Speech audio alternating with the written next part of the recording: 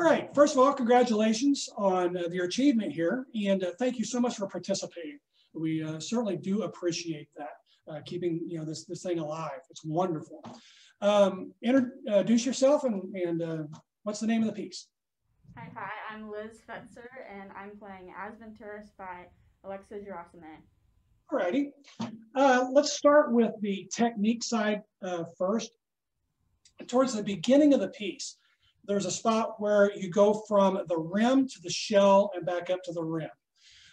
Make sure that you're maintaining control of the note quality and the musicality aspect of it as you go back and forth.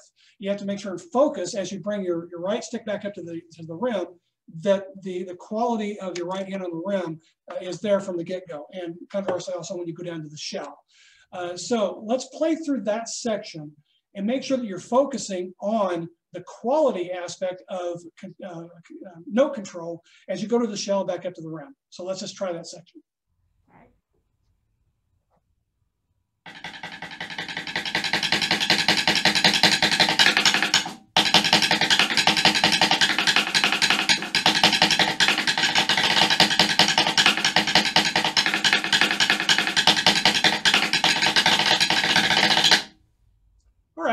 A little bit of a hiccup right there at the beginning, but the actual articulation was a lot better that time than it was on the video presented. So just make sure that you're having awareness of that. It's really easy to kind of get into the flow of this and kind of lose sight of the actual quality of articulation as we're doing things, okay? On the accelerando roll, it says, take your time, right? Yeah. Okay. Make us become impatient, not you. I mean, really exaggerate this. Now, I know this thing's already clocking in at 6:30, so you don't want to take this out to 30 minutes while we have to go get lunch and you're still trying to do Excel. But give it more of an anticipation of, come on, make us do that, okay? Because that's a musicality effect that you can do here. So just go through that and take your time. Imagine it is a very heavy locomotive that's leaving the station. Okay, yeah, you're going to get up to that top speed, but it's going to take a little longer. See what I'm talking about? So try that. Use a little patience. Make us impatient. So go for it.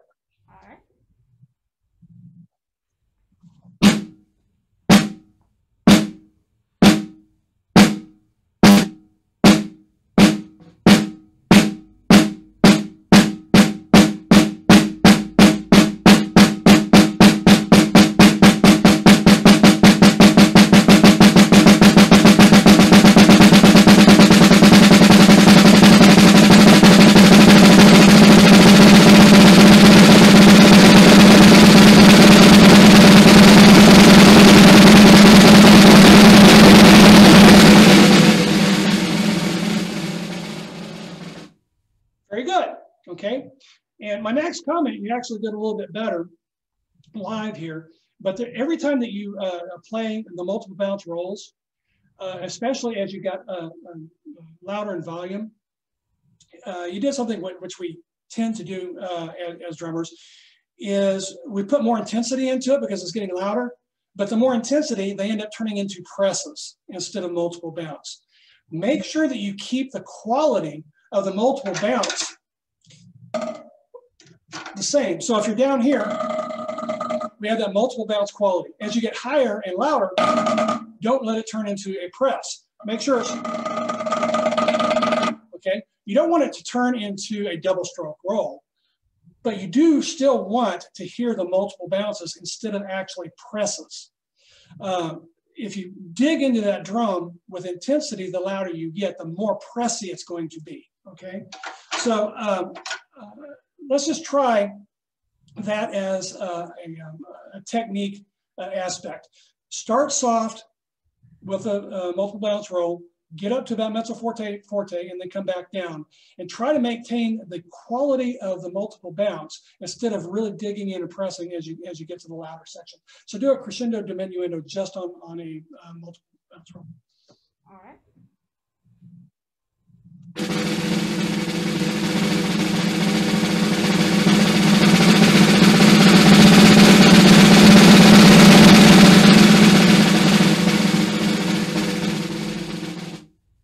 Very good.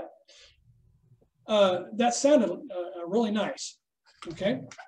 Next, when you do crescendos and diminuendos, you don't necessarily always have to go to the edge. Okay. When you go to the edge, it is a softer sound. That is true by the very nature of the head itself. But also, what does it change as you get towards the edge? The sound quality. Sorry? The sound quality. Yes, the sound quality, the tonality, the color, the timbre, right?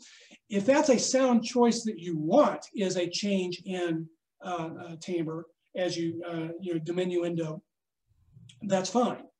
But don't just go down there because it's a little bit easier to play soft towards the edge. It also gives a little bit of a visual aspect to it, but you don't want to diminish the sound quality of the roll and change the color unless that's something you intend. All righty? Musicality. I really enjoyed the expressiveness that you did, like whenever you swing your hand behind, okay? That musicality aspect, it's emoting, okay? You could do a little bit more with that and have fun with this piece. Like whenever you do a stick shot or a rim shot, you can, bring your shoulder up and, kind of kick your head just a little bit.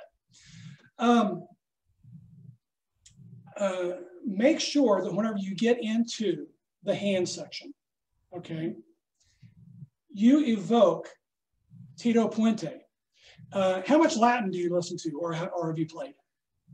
I can't say very much. Okay.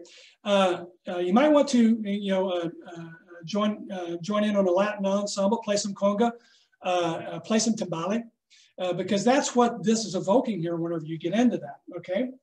Okay. So whenever you get into the hand motion, evoke the conga slap sound as you come to the rim. Make sure that your fingers are a little bit more relaxed whenever you slap and make the drum ring, okay?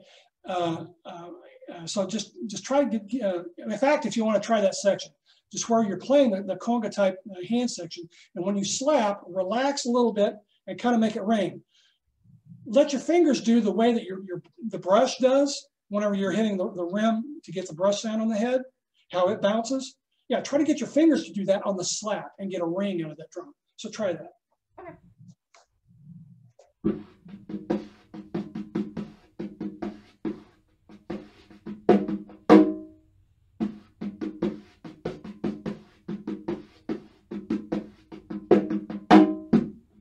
Hang on a second. You're really stiff with the finger, okay? Hear the ring that I just got? Yeah. I don't know if Okay. you hear that or not. I don't know if it's compressed or, but it's because how floppy my fingers are, okay? You're coming back to the rim, you're staying stiff, and we're kind of getting a stifle sound out of it. So, get on YouTube, watch a video of somebody actually playing conga, okay? That's just something you're gonna have to work out in the practice room, okay? Also, whenever you're playing with the sticks, with the snares off, that's a timbale sound. Okay. Okay. Yeah. Make this more musical. Start studying, like I said, Tito Puente, how he approaches timbale. How the African ensembles approach, the congas, and start emulating that into your own playing. It would make this a little bit more enjoyable. Let's see. Oh, whenever you did go to the brush, nice groove sound. You really, really did have a nice sound.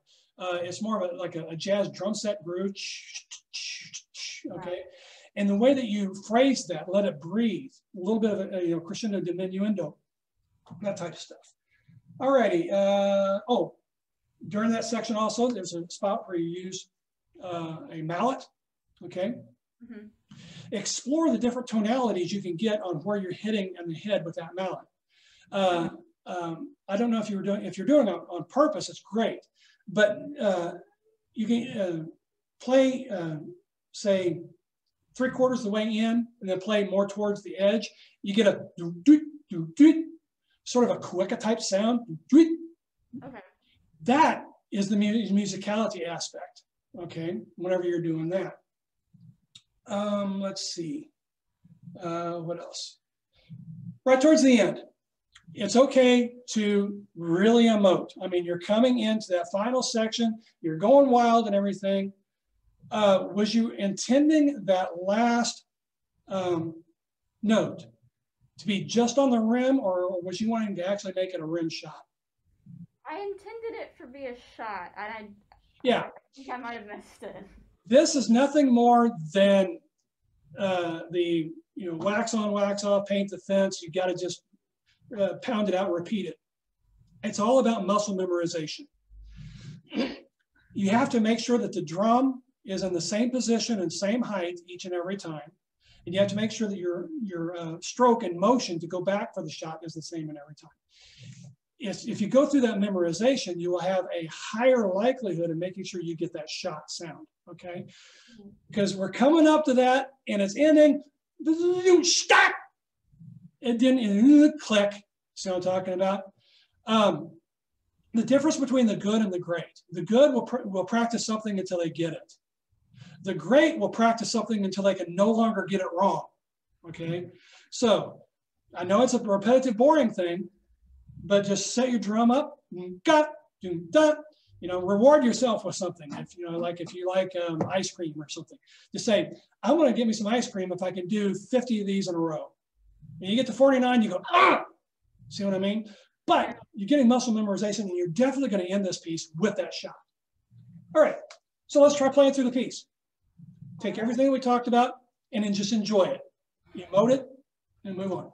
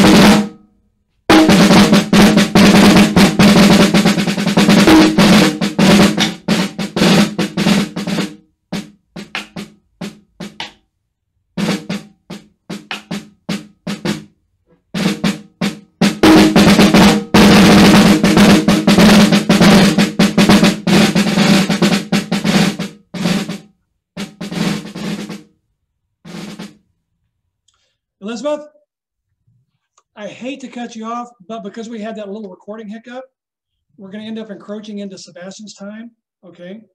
I want you to know that it was a pleasure adjudicating you. It shows how difficult it was for us to choose, because if you notice the tie, not only did you tie, we had to go to the second tiebreaker. Yeah. I know it's kind of rough, you know, for the performance whenever it's in a tie like that, but it shows the quality level that you're at. And it's wonderful for us as the adjudicators and the audience members, all right?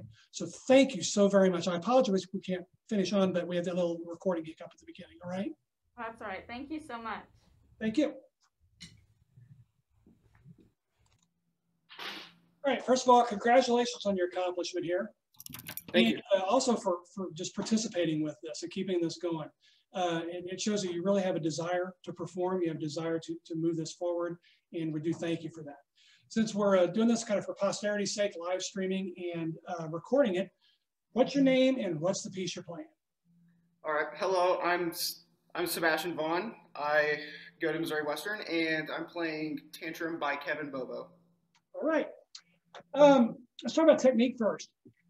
First of all, overall, nice chops. You have a really, really good approach to understanding the style of the music you're playing.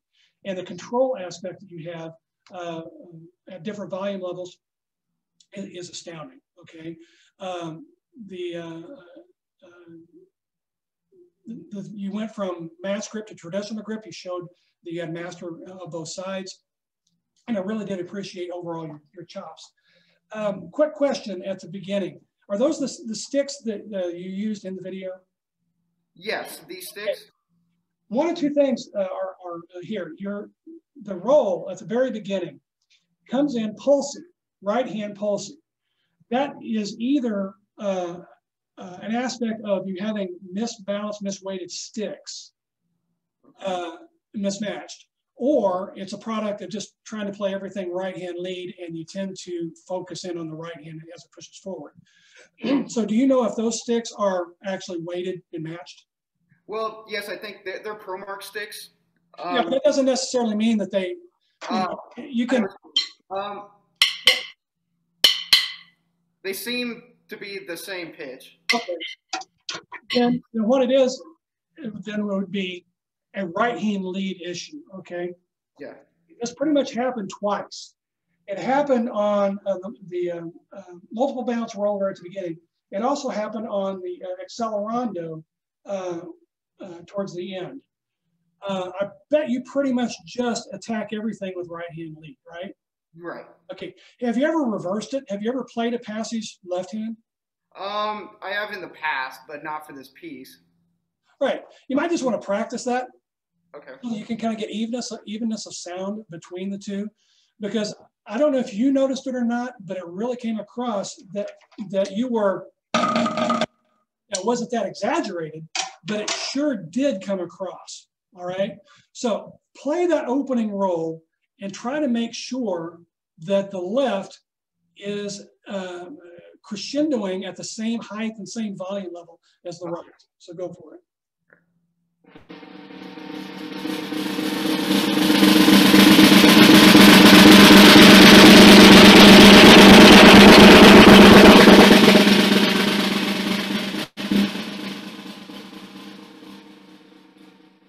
Much better, okay?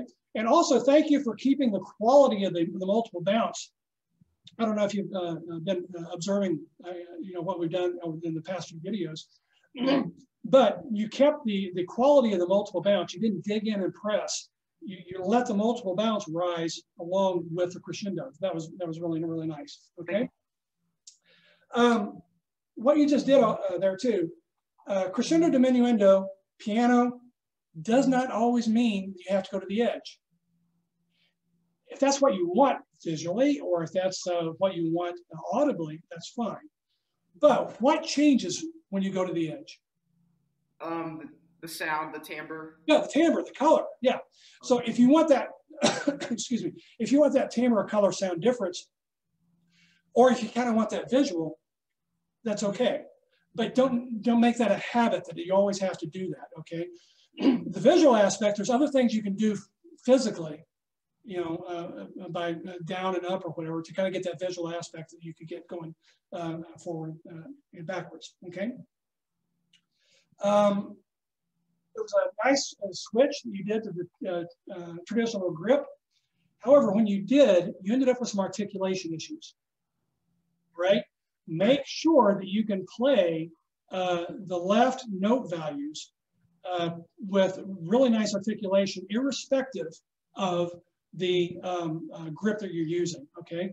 So let's just kind of play maybe 30, 40 seconds of that section where you switch to the traditional grip.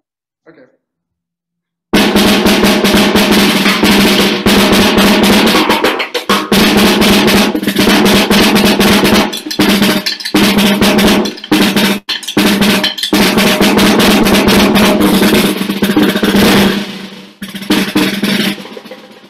All right.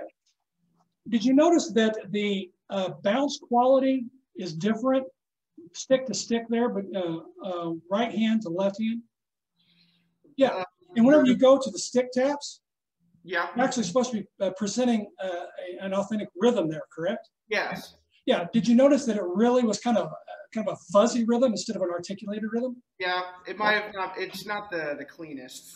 Definitely it's the pressure, I think, with my thumb and finger. Yeah. I want to get into that, by the way. Whenever you're doing stick to stick stuff, okay, it's very similar to bouncing a basketball, okay? So if you bounce a ball, as the ball comes up into your hand, it comes up and then it goes down, right? So it's bouncing. The same thing here, okay? Right. But if you get into more, notice how I'm still able to play consistent rhythm. You know, it turns more into like a double stroke roll bounce type situation. Right? Okay. And it all has to do with keeping the fulcrum relaxed and keeping the fingers around so that you're actually controlling. Here's what you can do in both hands, by the way. I will demonstrate this in the left first because it's visually a little bit easier. Finger control. Do finger bounces, okay? Open up the grip, and you kind of get it started. But once you get the motion started, keep the hand steady and just bounce with your thumb. So try that. Okay, lower the height just a little bit.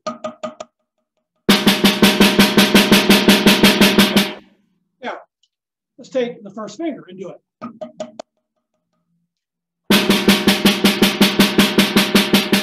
Good. Now, do it with your thumb, do it with your finger, and see if you can get the same height and same consistency.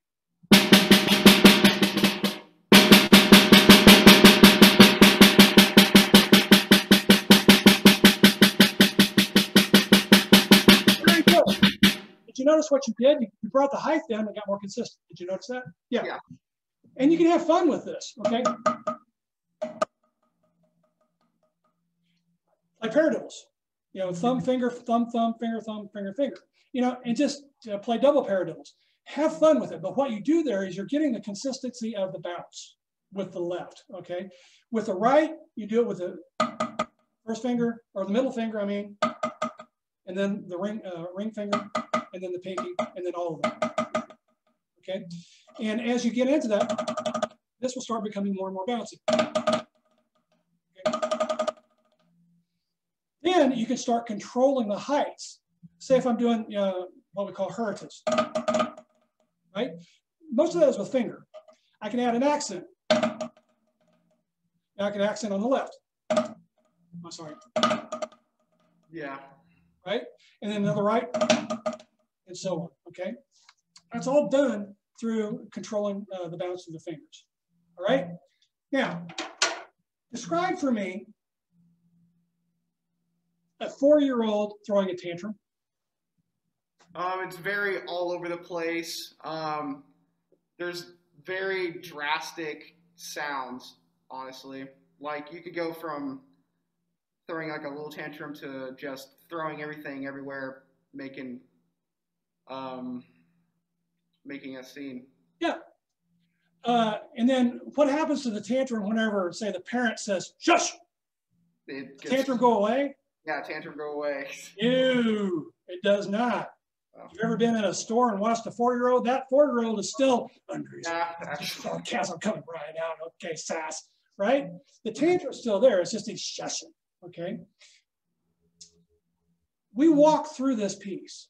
Now, I mentioned in the notes, if you read through the notes, you almost threw a tantrum. You are almost there, okay?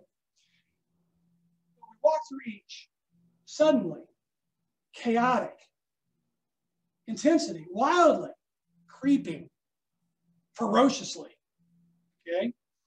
Those are different aspects of a tantrum that you can bring out through this piece. I need you to throw that 4-year-old tantrum throughout the 4.5 minutes of this piece, okay? Doesn't mean going out of control because you're actually acting out the tantrum.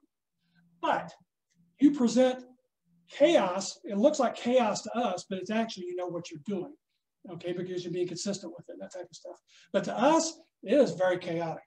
So suddenly, what can you do to kind of make us jump? Sudden open. Be very drastic with the dynamics. It's basically most of the dynamics just need to be a lot louder at the fortissimos, softer at the pianissimos. Yeah. Now, how about this? How about if I told you the tantrum boils up and starts before you even hit that first note? Before the so how you present yourself coming up to the drum, okay? Starting to boil up, tantrum. All of a sudden, it makes me jump. You see what I'm talking about? Yeah. That's suddenly, okay? Now, what can you do on the drum that it comes across chaotic? Arm motions, more into it, like. Yeah, bingo, there you go. Now, what is chaos?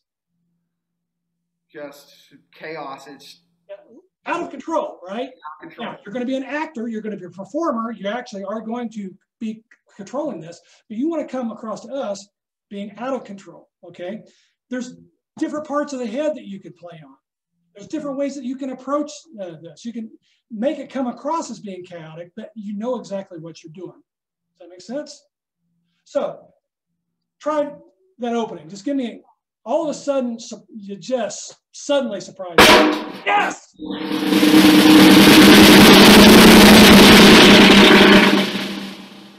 Okay, good. Now, let's begin the chaotic section. Play it and just be chaotic with it. Go.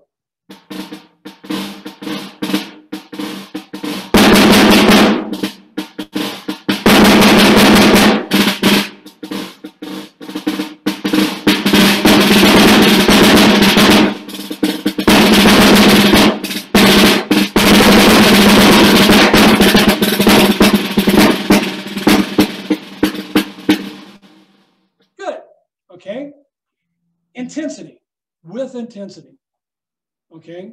You're showing some of it now, but how can you actually change stylistically to give us a little bit more intensity? Definitely the rolls, I feel. Any roll with just a regular hit after, or just any of the rolls connected, I feel. I've watched the video of Kevin Bobo playing this piece, and the roll intensity he has is just, it almost sounds like it's faster than what he's playing. So that could be one characteristic. Have you ever watched the video with Cameron Leach? I think so, yeah. Yeah, because that's the one that I kind of reference. So yeah, you're right, okay? Wildly. That's similar to chaotic and intensity, right? So wildly could be both of those put together, right? Okay, creeping. What does creeping mean? It's just nobody knows you're there, but you're about to let them know you're there. Yeah. What's the dynamics right there at the beginning of the creeping? Piano. Piano. Okay. Whenever a kid is throwing a tantrum and he's soft, isn't he still intense throwing that tantrum? Yes. Okay. He's sarcastic. He's sassy. Mm-hmm. Soft. Okay. It's like, yeah, mom told me to, I have to be quiet, but I'm just going to, okay? Then you get creepy. You're creeping as you move forward with that, okay? Then ferociously. I mean, lions, ferocious, right? As you end this, go after with ferocious tenacity. Yeah, I'm going to win this, right? Okay, so everything that we just talked about, when it comes to the right hand heavy on the multiple bounce rolls, piano doesn't always mean going to the edge. The switching to the traditional grip, make sure that your finger control, especially on the left, and throw me a tantrum based off of the indications that Bobo has given you on these different sections, okay? Now, we're gonna play through the whole piece, and I want you to throw me that tantrum, okay? You almost did it in the video, but I want you to throw it to me now, okay? Go.